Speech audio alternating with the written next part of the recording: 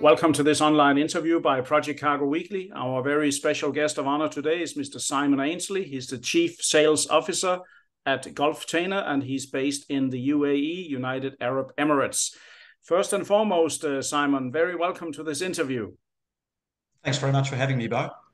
You're very welcome. I can see with both of our backgrounds, we are into containers today. So I suppose that's what we're going to talk about. I always allow my let's say, prisoners or interviewees to elaborate a little bit about their career. I mean, starting off, how did you end up in shipping, Simon? I've spent a lifetime, my entire career in global shipping, although the first few years of my life in global courier parcel express working for DHL in the Middle East. I first came to this part of the world, I hate to say it, this part of the world in 1983. And I guess I've had a love affair with the area ever since. But for the last 40 years or so, dedicated my career to global container shipping, bulk, car carriers, etc., etc.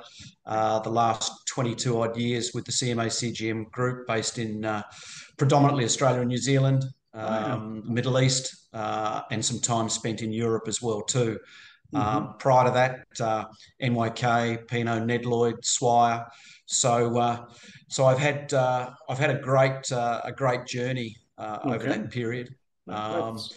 And now find myself working on the ports and terminal side with Gulftainer.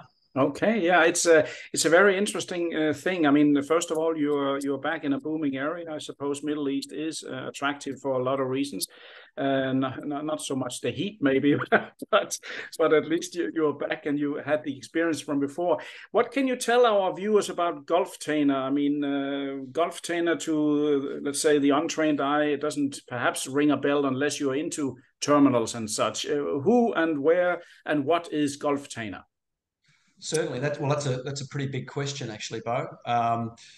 I transitioned, I guess, from the global carrier side to Gulftainer about 8 months ago. I saw an opportunity here to certainly add value from a carrier's perspective to a traditional ports and terminals company.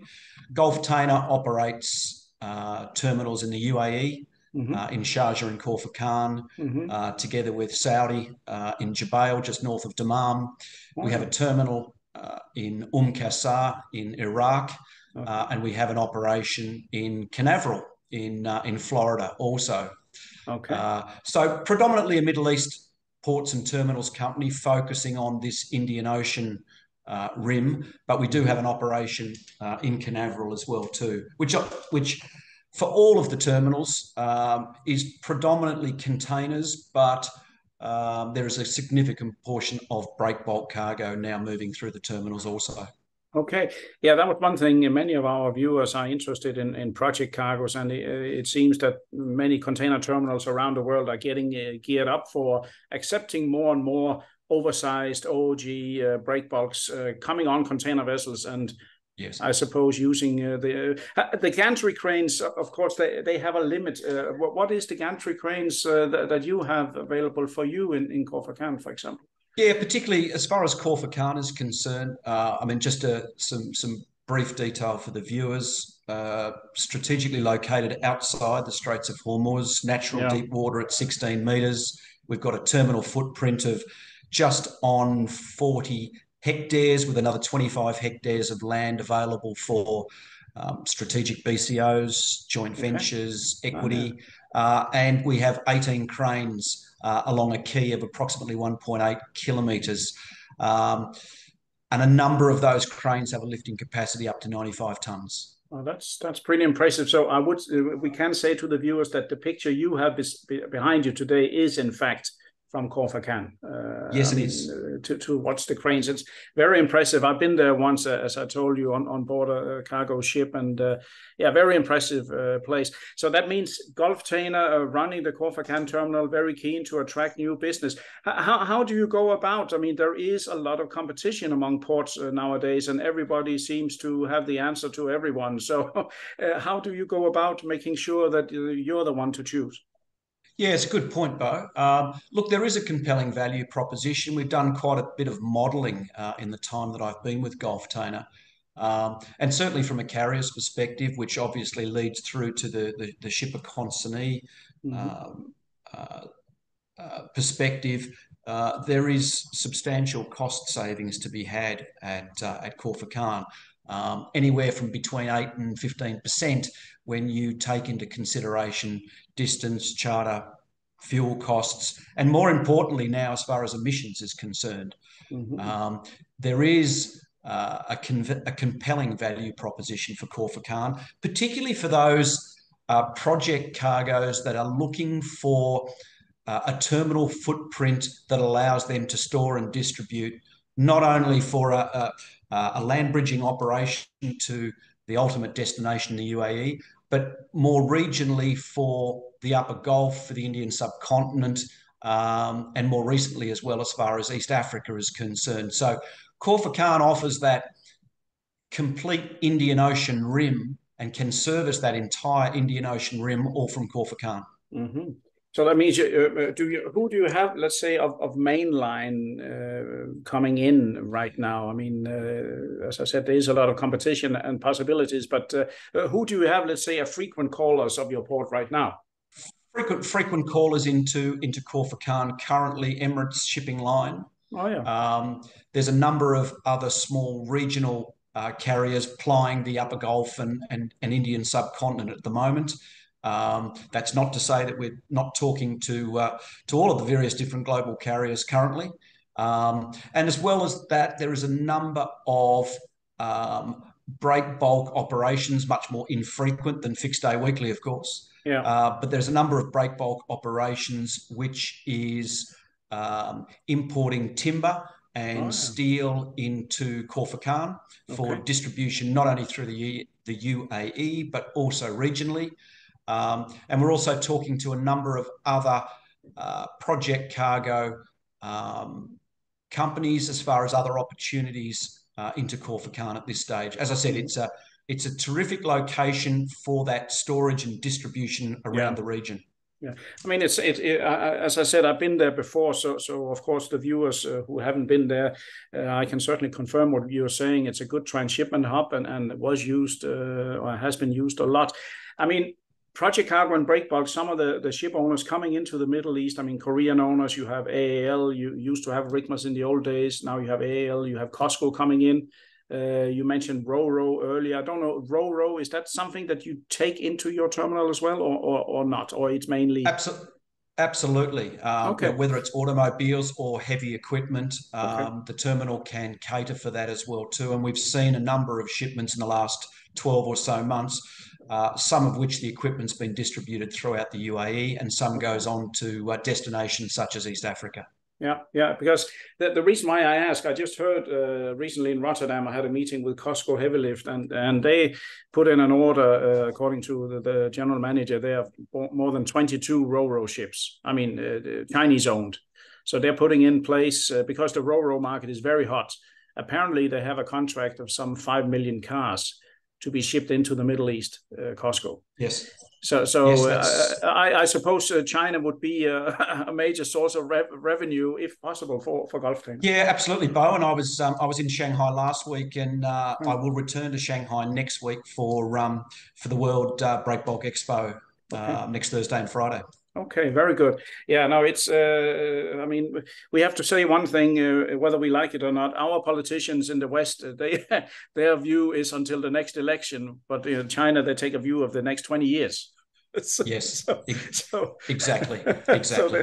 they can plan it. But that's interesting to know. So as a hub, you have enough laydown area, you have warehouses, you have all kinds of things that any producer would want if he want to temporarily store at your place, and then when the contract is ready in Iraq or elsewhere, then they can ship it out from your port. Absolutely. And you touched on the fact that you'd been to Khor Fakkan before, and certainly during the sort of halcyon days of the last 10 or 15 years, Khor Fakkan was a booming transshipment hub with two foundation customers being UASC and CMA CGM, of course. Yes, yes. And I remember that fondly from my days with CMA CGM in Dubai.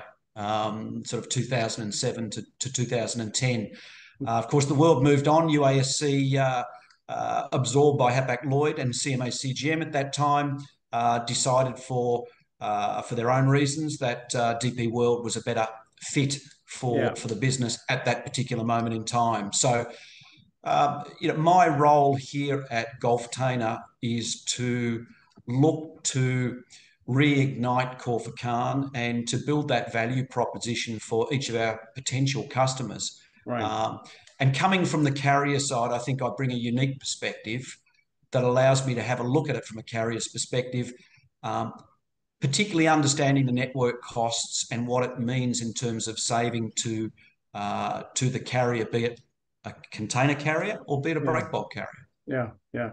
No, it's as I said, the facilities you do have are really first class, and it's very efficient there. The only thing you can say is that with the competition that you have, it's good that they have you on board, I believe. I mean, you have to sell that you are unique there because they are very similar, let's say, modern ports around where you are. So selling it means really being on there, you know.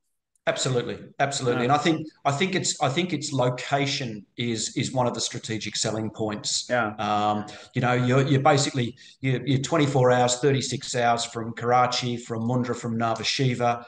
Yeah. You're only a couple of days to East Africa as well too, and again without the need of entering the Straits of Hormuz, which is quite compelling. Yeah, and here you are thinking the greater politics of the world, I suppose, with the Strait of Hormuz can be a hot place.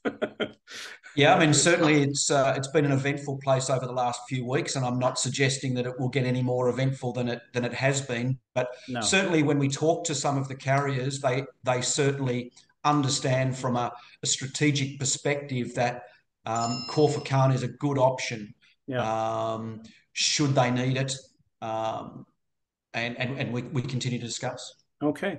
If let's say a BCO, I mean beneficial cargo owner or a major project forwarder in the world want to set up shop at your place, I mean, is there office space available? I know you have the laydown area, you have the warehouses, office space.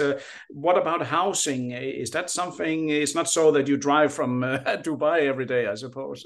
No, absolutely not. Look, we're fortunate that we have a very strong shareholding, which is tied to the Emirate of Sharjah. Oh, yeah. And from their perspective, they're extremely visionary in the fact that they realise that additional business coming through Corsican will drive economic activity, which will lead to more housing, more schooling, Yes. shops, etc., etc. Yes. So from that perspective, we have 100% support from the Emirate of Sharjah. Okay. As far as the actual footprint in the terminal is concerned, be it grain, be it timber, be it steel, be it liquid bulk, we are more than happy to develop any joint venture opportunities that anybody would like to develop together with us. We have the land, we have the expertise, and we have the know-how, and we have the geographic location. Yeah. So there are a number of customers that we're speaking to at the moment about developing that regional hub for storage distribution around the region. Yeah. No, I see. I understood from your early what you said in the beginning that you also got a terminal in Iraq, right? I mean, we do. Well, what can you tell about that? Because that's also pretty interesting. Yeah, look, Iraq is a very strong business for the group. Mm-hmm. The market is strong. Mm-hmm. We have a number of regular calls on fixed day weekly sailings into Iraq.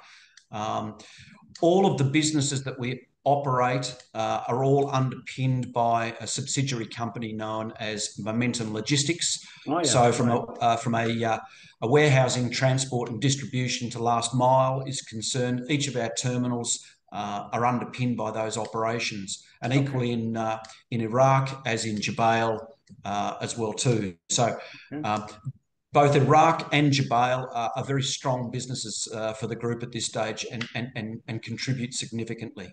Yeah, no, it's one of the things I've noticed recently is that Saudi seems to be on a roll, really investing heavily, not only in a new port called Neom and whatnot, and we see massive investments coming in.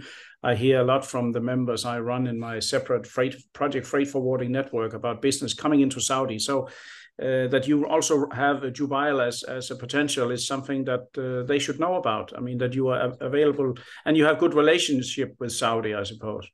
Absolutely. I mean, obviously, the Jubail operation is not only a container operation but a break bulk operation as well Yeah. too. Regretfully, Neom is geographically located on the west coast, not the Yeah, east yeah. coast. That's true. But still, as you said, Bo, the economic activity, the infrastructure, ports and terminals, city infrastructure in Riyadh and Jeddah, in particularly at the moment, is astounding, and the amount of money that's being invested by the Saudi government is enormous. And I think, if you look at what's going on in Saudi, I think the Dubai model, if you like, that's evolved over the last 20 or 30 years has been nothing short of a success story. Oh yeah. And other emirates, together with the kingdom, are now starting to emulate. It is impressive. I mean, when you see pictures from the past, I just came in transit via Dubai, and of course on Emirates Airlines. I mean, just alone flying with them makes it worthwhile just to fly there and back. It's a pleasure. Yeah, Absolutely. exactly. I'm used to Scandinavian Airlines, so I'll take Emirates any day. I'm sure they beat Qantas too. I totally agree. Absolutely, they do. So here, one of the final questions I'd like to ask you. If anyone viewing this video is interested in getting a quote, getting an offer, understanding a bit more on what you can do, then you are the guy to see and to write to directly, right?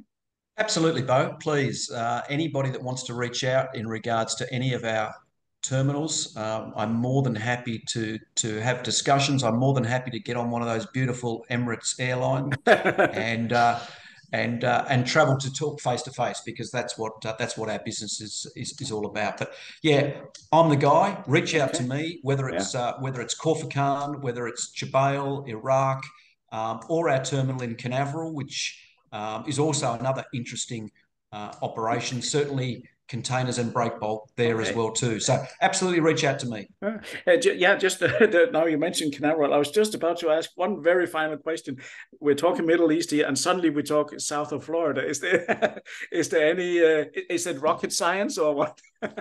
I guess I'm not allowed. I'm not at liberty to say too much. Suffice to say that we deal in containers, we deal in break bulk, and we deal in some other interesting cargoes moving across our quay. Okay, no further comments. Yeah, I understand. Yeah, but it's quite a mix. Middle East and suddenly someplace in Florida that is well known for rocket launches. Yes, very good.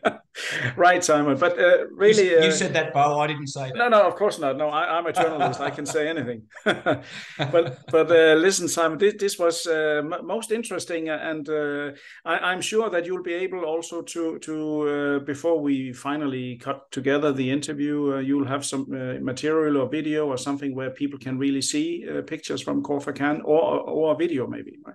Absolutely. Look, details are fully on our website at gulftainer.com. Okay. The website is being updated, but bear with us. But there is a substantial amount of information on there about each of our terminals. Okay. My contact details are there as well too. Okay. So anybody who's viewing the video, please reach out. I'm more than Mm-hmm. happy to talk to anybody about anything. That's great. That's the right attitude and easily approachable and not nose up, but nose level. I think Absolutely. that's what I like as an editor, and hopefully most of my viewers like too. So, thank you very much for that, Simon. And with those words, I want to say to all our listeners, viewers, and readers from around the world, this was yet another great interview by Project Cargo Weekly. Our special guest of honor today has been the Chief Sales Officer at Gulftainer, located in Corfacan, United Arab Emirates, Mr. Simon Aynsley, a very well, let's say, experienced man in shipping worldwide. And do reach out to him directly and contact him. I take, of course, only 5%, as you know. But anyhow, do reach out to Simon if you have anything to discuss or potentials in the Middle East. Thank you very much, and stay tuned for further interviews in the near future. Thank you.